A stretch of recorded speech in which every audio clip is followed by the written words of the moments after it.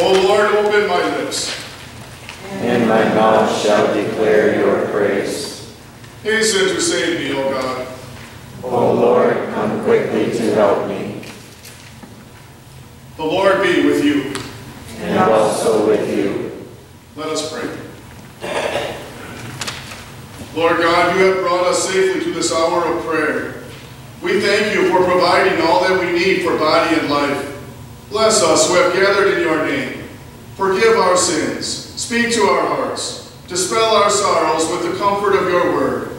And receive our hymns of thanks and praise through Jesus Christ, our living Savior, who reigns with you and the Holy Spirit, one God, now and forever. Amen. Please be seated as we join in the chant of Psalm 130.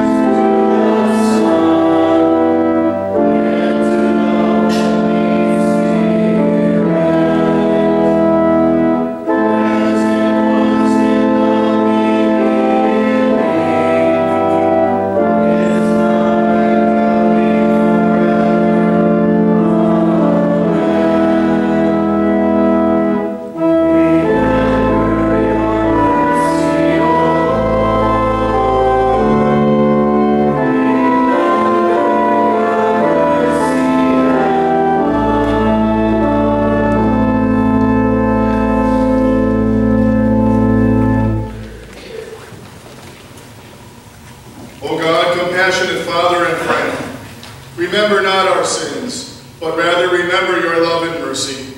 Relieve our distress and satisfy us with eternal peace through your Son, Jesus Christ, our Lord. Amen. We continue with the reading of the Passion history according to the four Gospels. The section before us today is entitled, The Trial Before Pilate. They led Jesus from Caiaphas to the palace of the Roman governor Pontius Pilate.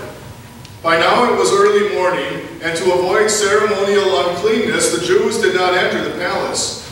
They wanted to be able to eat the Passover. So Pilate came out to them and asked, "What charges are you bringing against this man?" "If he were not a criminal," they replied, "we would not have handed him over to you." Pilate said, "Take him yourselves and judge him by your own law." "But we have no right to execute anyone," the Jews objected. This happened so that the words Jesus had spoken, indicating the kind of death he was going to die, would be fulfilled. Then the chief priests and elders began to accuse him, saying, "We have found this man subverting our nation. He opposes payment of taxes to Caesar and claims to be Christ, a king." Pilate then went back inside the palace, summoned Jesus, and asked him, "Are you the king of the Jews?" "Is that your idea?" Jesus asked. "Or did others talk to you about me?" "Do you think I am a Jew?" Pilate replied. "It was your people and your chief priests who handed you over to me. What is it you have done?" Jesus said, "My kingdom is not of this world. If it were, my servants would fight to prevent my arrest by the Jews. But now my kingdom is from another place." "You are a king then," said Pilate. Jesus answered, "You are right in saying I am a king. In fact, for this reason I was born, and for this I came into the world, to testify to the truth. Everyone on the side of truth listens to me." "What is truth?" Pilate asked.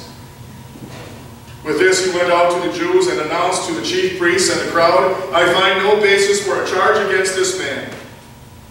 The chief priests and elders accused Jesus of many things. Pilate asked him, "Don't you hear how many things they are accusing you of?" Jesus gave no answer. So again Pilate asked him, "Aren't you going to answer?" But Jesus made no reply, not even to a single charge, to the great amazement of the governor. The chief priests and elders insisted, "He stirs up the people all over Judea by his teaching. He started in Galilee and has come all the way here." On hearing this, Pilate asked if the man was a Galilean. When he learned that Jesus was under Herod's jurisdiction, he sent him to Herod, who was also in Jerusalem at that time. When Herod saw Jesus, he was greatly pleased, because for a long time he had been wanting to see him perform some miracle. He plied him with many questions, but Jesus gave him no answer. The chief priests and the teachers of the law were standing there vehemently accusing him. Then Herod and his soldiers ridiculed and mocked him. Dressing him in an elegant robe, they sent him back to Pilate. That day Herod and Pilate became friends. Before this they had been enemies. Pilate called together the chief priests, the rulers of the people, and said to them, "You brought me this man as one who was inciting the people to rebellion. I have examined him in your presence and have found no basis for your charges against him. Neither has Herod, for he sent him back to us. As you can see, he has done nothing to deserve death. Therefore, I will punish him and then release him." Now it was the governor's custom at the feast to release a prisoner chosen by the crowd. A man called Barabbas was in prison with the insurrectionists who had committed murder in the uprising. The crowd came up and asked Pilate to do for them what he usually did. So when the crowd had gathered, Pilate said to them, It is your custom for me to release to you one prisoner at the time of the Passover. Which of the two do you want me to release to you? Barabbas or Jesus, the King of the Jews, who is called Christ?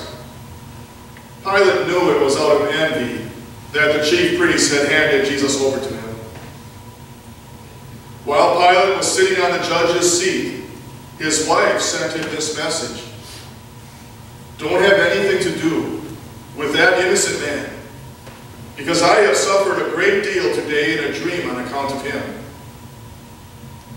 But the chief priests and elders stirred up a crowd and persuaded them to ask for Barabbas and to have Jesus executed. "Which of the two do you want me to release to you?" asked the governor. With one voice they cried out, "Away with this man! Release Barabbas to us!" Now Barabbas had taken part in a rebellion. Wanting to release Jesus, Pilate appealed to them again. "What shall I do then with Jesus, who is called Christ, the one you call the King of the Jews?" "Crucify him," they shouted. "Crucify him, crucify him." For a third time he spoke to them. "Why? What crime has this man committed?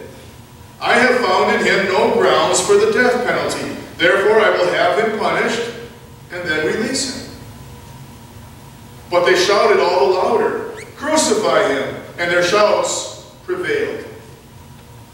The soldiers led Jesus away into the palace of the governor, the praetorium, and called together the whole company of soldiers. They stripped him and put a scarlet robe on him, twisted together a crown of thorns and set it on his head, put a staff in his right hand, and knelt in front of him, worshiping.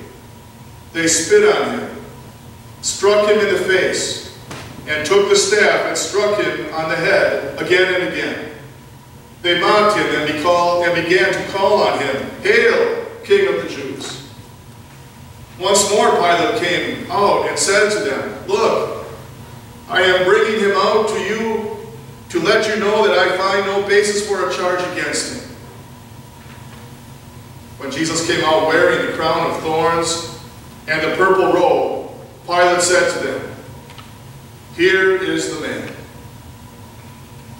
As soon as the chief priests and officials saw him, they shouted, "Crucify! Crucify!" But Pilate answered, "You take him and crucify him. As for me, I find no basis for a charge against him." The Jews insisted, "We have a law, and according to that law he must die, because he claimed to be the Son of God." When Pilate heard this, he was even more afraid, and he went back inside the palace. "Where do you come from?"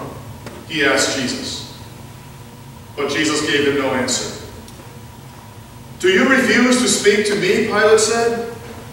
"Don't you realize I have power either to free you or to crucify you?" Jesus answered, "You have no power over me. That was not given to you from above. Therefore the one who handed me over to you is guilty of a greater sin." From then on, Pilate tried to set Jesus free, but the Jews kept shouting, "If you let this man go, you are no friend of Caesar's. Anyone who claims to be a king opposes Caesar." When Pilate heard this, he brought Jesus out and sat down on the judge's seat at a place known as the Stone Pavement, which in Aramaic is Gabbatha. It was the day of preparation of Passover week, about the 6th hour. "Here is your king," Pilate said to the Jews. But they shouted, take him away, crucify him." "Shall I crucify your king?" Pilate asked. "We have no king but Caesar," the chief priests answered. When Pilate saw he was getting nowhere, but that instead an uproar was starting, Pilate granted their demand, wanting to satisfy the crowd. He took water and washed his hands in front of the crowd. "I am innocent of this man's blood," he said. "It is your responsibility." All the people answered, "Let his blood be on us and on our children." Then Pilate released Barabbas, the man who had been thrown into prison for insurrection and murder. He then surrendered Jesus to their will to be crucified. The soldiers of the governor took off the purple robe and put his own clothes on him. Then they led him out to crucify him. So far, the reading of the Passion history of our Lord. We all, like sheep, have gone astray, and the Lord has laid on him the iniquity of us all. By his wounds we are healed. We continue with the next one.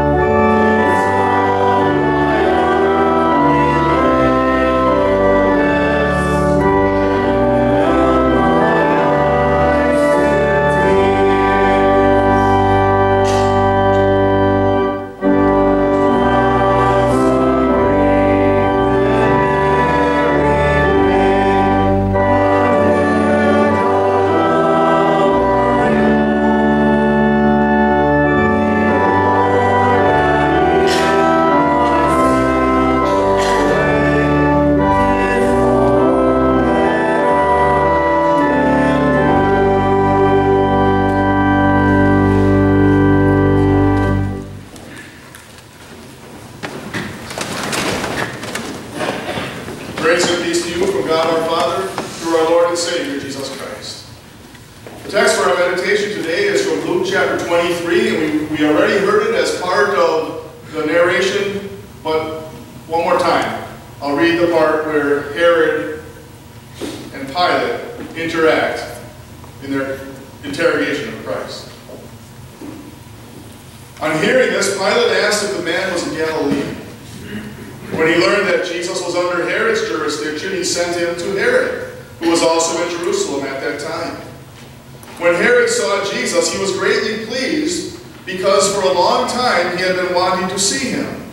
From what he had heard about him, he hoped to see him perform some miracle.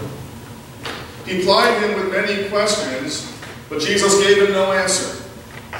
The chief priests and the teachers of the law were standing there vehemently accusing him. Then Herod and his soldiers ridiculed and mocked him. Dressing him in an elegant robe, they sent him back to Pilate. That day Herod and Pilate became friends. Before this, they had been enemies. This is the Word of God.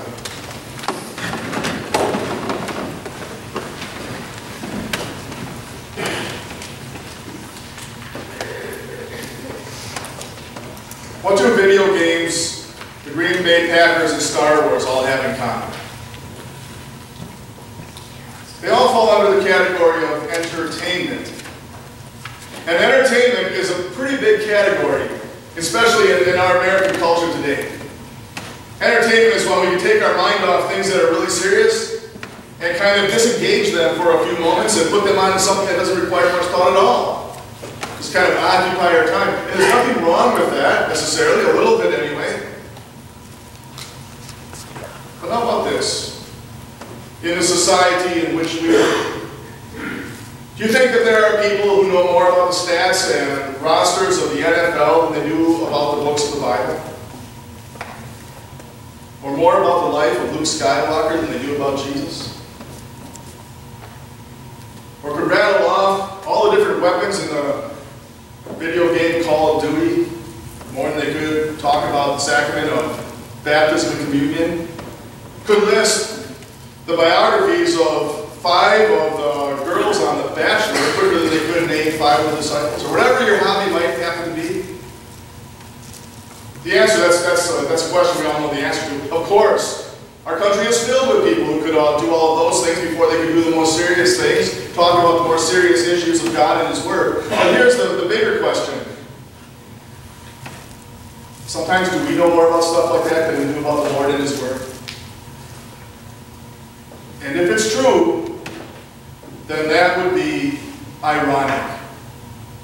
Ironic is the word. Irony is the word that's been showing up in our Lenten series this year.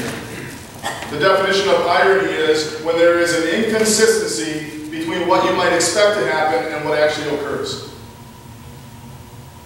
We see all kinds of that irony as we follow our Lord Jesus and watch Him on that road to Calvary's cross during the season of Lent. Things that should be important to people aren't.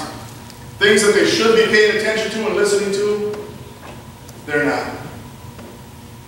And we see it today when we see this little interchange between Jesus and Herod. That's our irony of Lent today. Jesus in front of Herod. Herod, who for a long time had been wanting to see Jesus, and now he gets the chance. Jesus stands there right in front of him. He can ask him anything he wants. And all he really wants is entertainment. So, let's look. The irony of Herod wanting to see Jesus. He hoped to see a miracle. God wanted to show him his Savior. From what he had heard about him, he hoped to see him perform some miracle. That was Herod's interest. Ironically, it was entertainment. He wasn't interested in the message, he was interested in the miracle. He wasn't interested in the man. He was interested in an entertainer, a performer.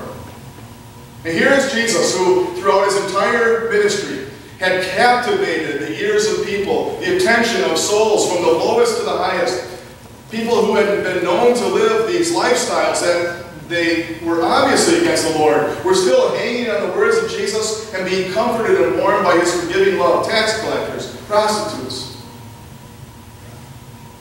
Even when he was 12 years old in the temple, there he was, listening, talking. The people were amazed. Miracle after miracle.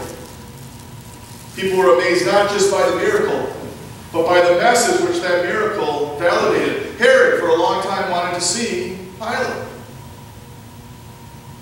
But the reason was only entertainment. Herod. We keep hearing his name.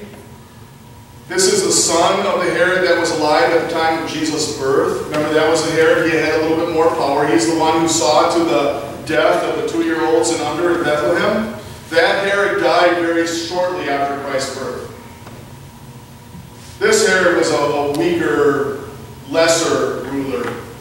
The Romans had solidified their control over all of Israel. Remember what the map of Israel looks like? You guys know it from, right? So up there is Galilee. In the middle is the place they always wanted to kind of walk around, Samaria.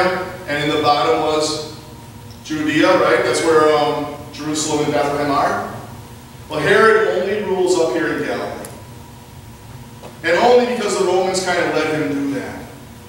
But the real authority is Rome. That's why the governor, Pontius Pilate, is really in control. That's why Jesus is standing in front of Pilate. But Pilate doesn't want to have anything to do with this, what he considered a Jewish religious problem. Take him and judge him by your own law, he says. Well, they got this problem. They can't execute. They're not supposed to be able to execute anybody. They need the Roman okay. That's why he's got to be there in front of Pilate. But But Pilate wants him away. And when he finds out that he's a Galilean, that would be under the jurisdiction of Herod up here in Galilee. And Herod happens to be down in Jerusalem, in Judea at the time. Herod is in the perfect place for Pilate just to pass off this problem of Jesus to Herod. And Herod is okay with that because for a long time he had been wanting to see Jesus. And this incident was enough to make these two men friends. They couldn't find their common ground in their government work. They couldn't somehow get along in their role as rulers under the Romans. But they found their unity in both being willing to condemn a man in whom they knew they could find no fault. That in itself is ironic. So now he gets sent over to Herod. Herod plied him with many questions, but Jesus gave him no answer. He wasn't about to, as it says in another place in the Bible, cast the pearls before the swine. The pearls of the gospel before ears that have no interest in hearing. He knew that Herod had no interest in the real answers, so Jesus remained silent. He knew that he was only interested in what he thought to be a magic trick.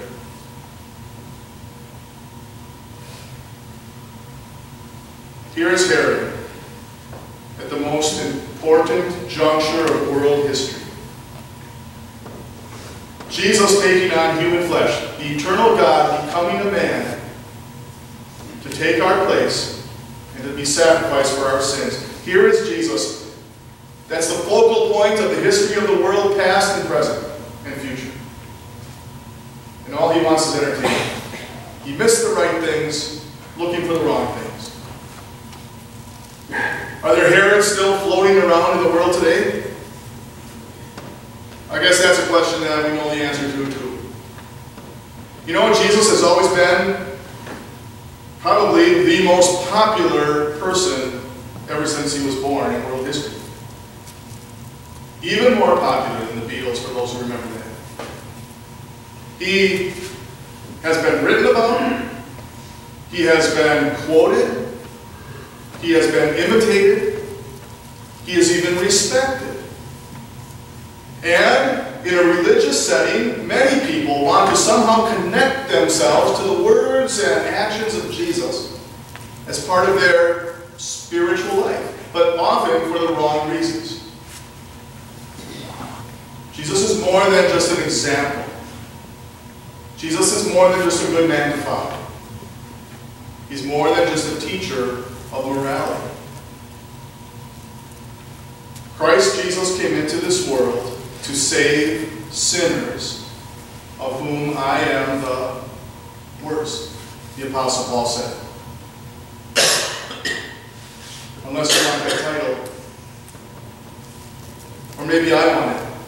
Christ Jesus came into this world to save sinners, of whom I am the worst. And if that's not the main reason why I want to see Jesus, why you want to see Jesus, then we're looking for Jesus for the wrong reason. Jesus came into this world as a sacrifice for my sins. He came for your sins. He came to wash you clean. From whatever it is that's on your record, it's different for each one of us, but on the other hand, it's all the same. We stand before God as imperfect sinners in need of what only Jesus can do for us. Christ Jesus came into this world to save sinners, of whom I am the worst.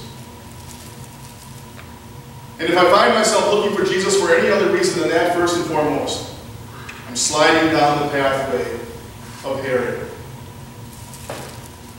May God always preserve in us a better appreciation, a strong focus on our Lord Jesus and why He came and what that means to us. So often, I just heard someone tell me the other day, again, or write to me the other day, I can be a good Christian, I live a good Christian life, I'm a kind person, I don't need God's Word, I don't need to hear Jesus' voice, because I'm good. I'm a Christian. Hopefully Christians are good. But what I need from Jesus first and foremost is Christ Jesus came to this world to save sinners, to cleanse me from my sin, to stand perfect in my place. And our world, and our country especially, is filled with so many distractions that We have too much wealth, we have too much time, we have too many entertainment outlets that it's so easy for us to forget what's really important, even when it comes to our Lord Jesus. That is the mistake that Herod made. There Jesus is standing right in front of him. Herod could ask him anything, and God would have told him anything. And all he wanted was the entertainment. And Jesus stood there and did nothing for him. He would not cast the pearls before the swine. So what did Herod do next? He just started messing around. He didn't get the entertainment he wanted from Jesus. He and his soldiers made their own entertainment. Then Herod and his soldiers ridiculed and mocked Jesus, dressing him in an elegant robe. They sent him back to Pilate. They say that there is none who are so blind as those who will not see. Here Herod had every opportunity. Pontius Pilate was in the same boat. Every opportunity. And they were looking for the wrong things and they missed the right thing. But what God wanted them to see, what God wanted Herod to see, he wanted to see a miracle. What God wanted him to see was a Savior. He wanted him to see what's really valuable and important.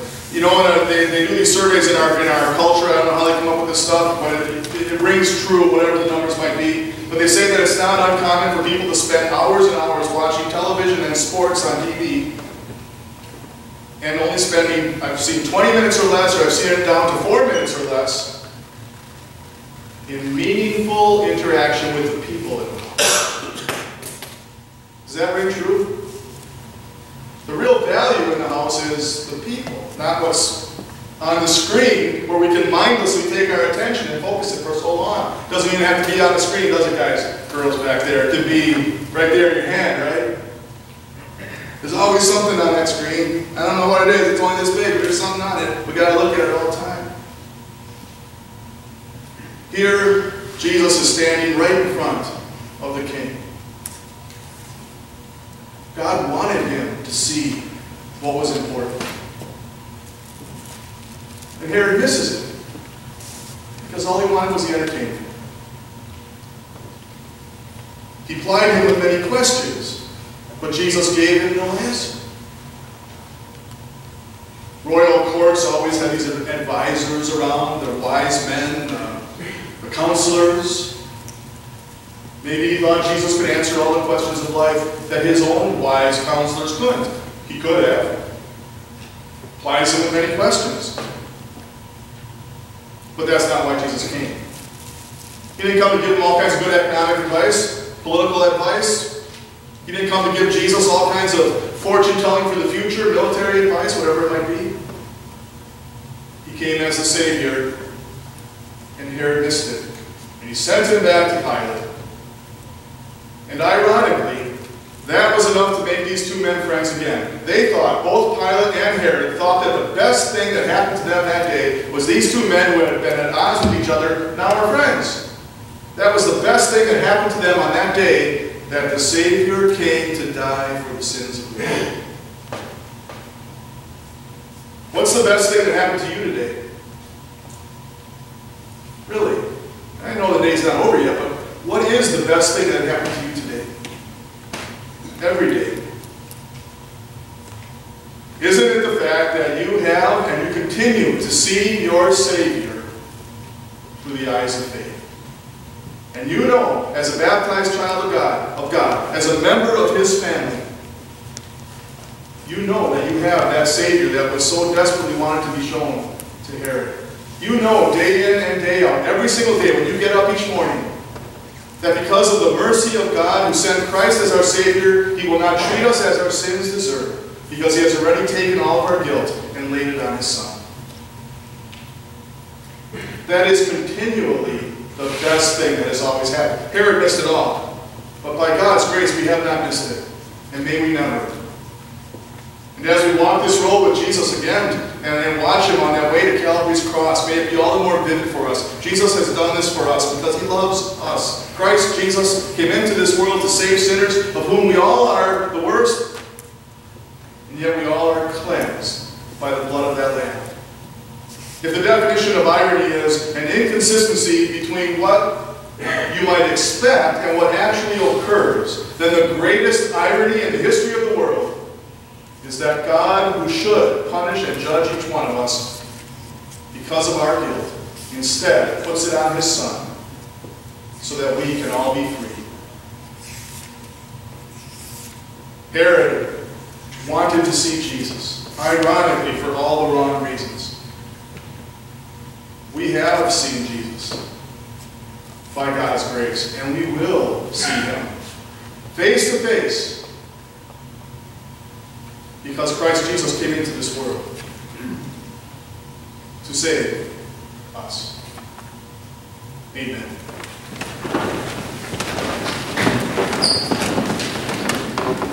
And now may the peace of God, which surpasses all understanding, guard your hearts and minds in Christ Jesus. Amen. Please be seated as we bring forward our offering.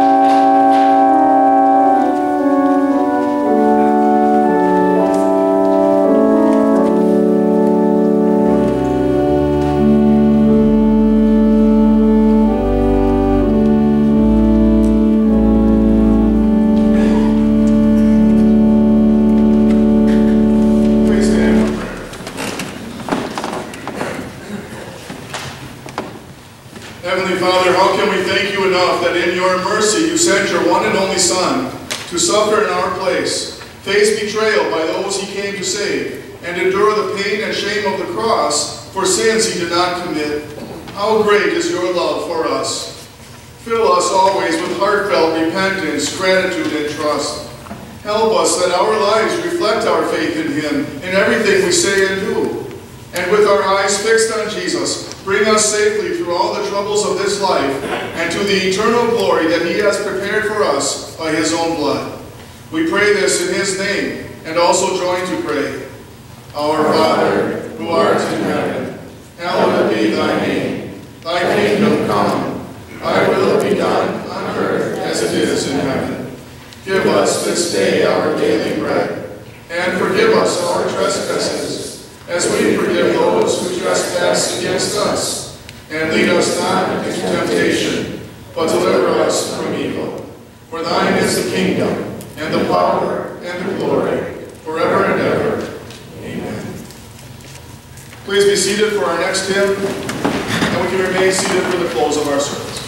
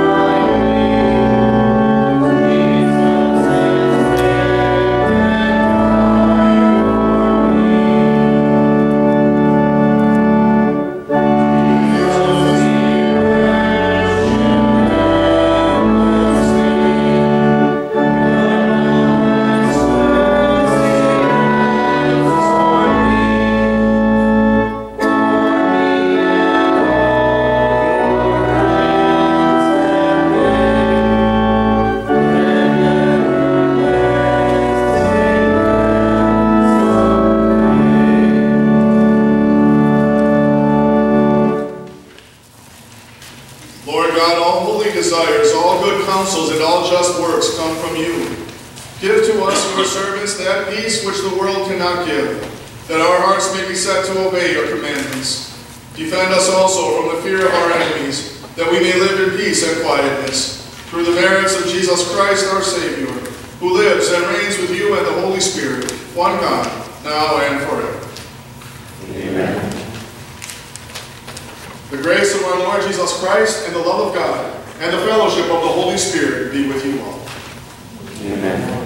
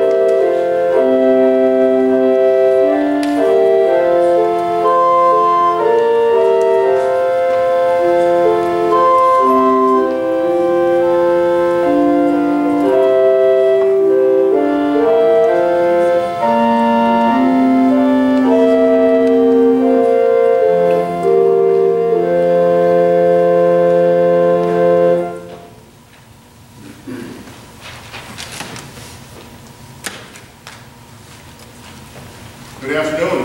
Good afternoon. And welcome to everyone. Thank you to all those who served, the ushers and Ken for playing, and people downstairs who put the meal together. And before we go down, we'll say the common table prayer just a second. I do have an announcement also today. Want to bring you greetings from your brothers and sisters at Bethany in Fort Atkinson, and wish you a wonderful Lenten season and a wonderful Easter season coming up. The announcement is, and you probably know this already, but that's 6:30 on Sunday is going to be the voters meeting, which will be to place a call for a pastor. So that's 6:30 this coming Sunday. And on a related note to that, I guess I would just, first of all, encourage as many voters as can to be there. Also, would I encourage you to trust the Lord, the Holy Spirit, as He works during this time to grant you the blessing of calling a pastor on your behalf to serve, and as He, in His own good time, at the right time, with the right person, brings that person into your midst. The Lord really does work, and you really can be confident. You probably know this already, but the other pastor at Bethany, Steve Wilkins, who has been with us for the last 19 years, took a call. He just recently moved to Arizona, and that's where he is now, Helenville, Arizona. And we have called at Bethany a new pastor also. His name is Matt DeNoyer.